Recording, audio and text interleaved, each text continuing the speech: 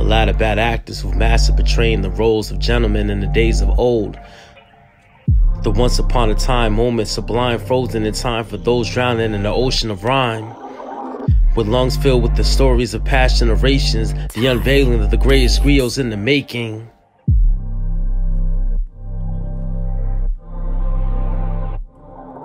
And the greatest elation was discovering I was made in the space of cosmic glue, and the prophets knew long before I ever took a step that I would one day write the story of the current, with the currents of ancient stars flowing through me. And my age in Mars is over 100 billion years old, and the sum of 1,000,000 tears sold has sold for the price of freedom. And we're still not free today, for the opportunity is free today, for the struggle is sold and boxed separately. The words that unlock rusted chains, for in a rustic way I find peace in the countryside. But in the country I was born in, the very people I come from and suffer long, so I was sent to come for them. We speak in a foreign languages native to the outer space, so when our memories run out of space, we find ways to ram through time and space. For the plan for time and space is crafted by the Most High, and I'm His face. I'm the common denominator with dominant traits, and there are more like me, and it's more likely to be an uprising. For as the sun at dawn, each day is an uprising, and some of us are upriding. For the rest, they gain rest to eventually be able to be up flying by the sunrise. And our words are the bass kicking big bangs.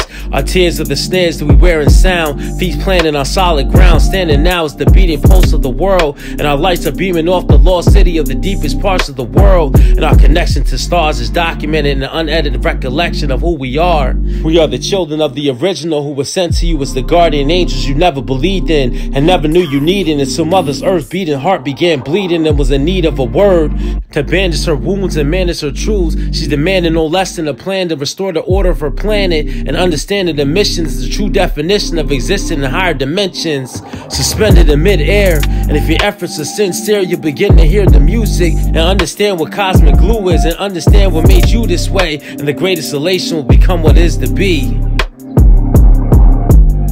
And the greatest elation will become what is to be.